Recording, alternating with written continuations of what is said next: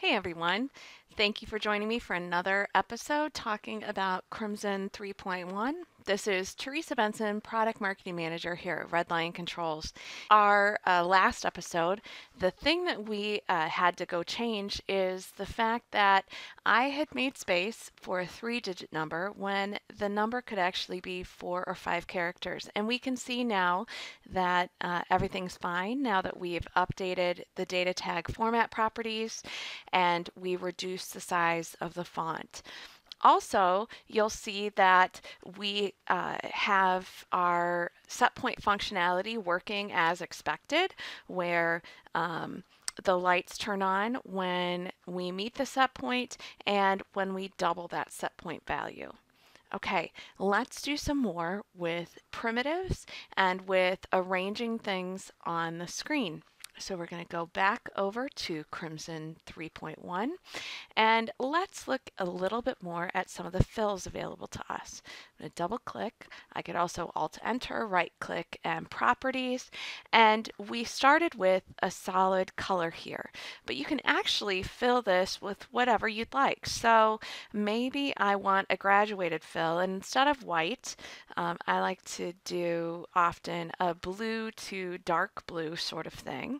So maybe I make this middle one darker as well. Notice I'm going to pick and I can, simply choose something darker this way. Also, if you have an RGB value specifically that you'd like to put in there, you can do that as well. I can change the background of this and I can change the edge of it. So the other thing we can do is actually fill with colors. So maybe it's water that we want to put in here. So I can fill this now with water. I'm going to go ahead and click OK. And now if I zoom in a bit, we can see that it's filled with that watercolor. I don't know if you caught that, but down in the end here, we have skip corners. Let's say I want to skip the top right corner. As soon as I click that, notice this little point pops out. And now I've got a unique shape. So maybe for branding purposes or to, innovate a little bit on your user interface, you want to customize the primitive shapes that you use. Crimson 3.1 makes that possible in an instant. Okay, let's also take a look at what we can do with the numbers here. So we talked about how in primitives you can actually put formulas directly on the controls.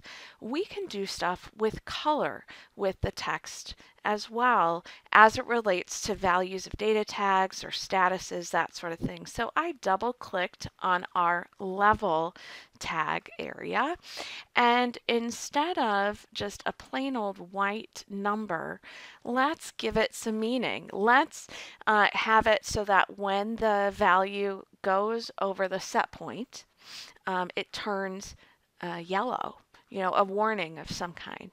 How do we do that? All right, we've got some various tabs across the top. Format is where we would put the decimal points. In this case, it's defined by the tag.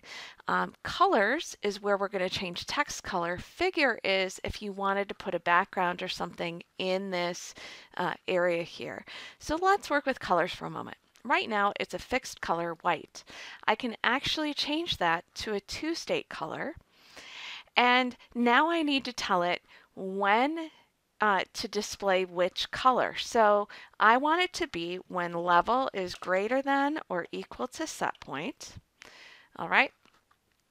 And when that's true, I want it to be yellow. Otherwise, white is just fine because that's what white is right now. So I'm going to click OK, click OK.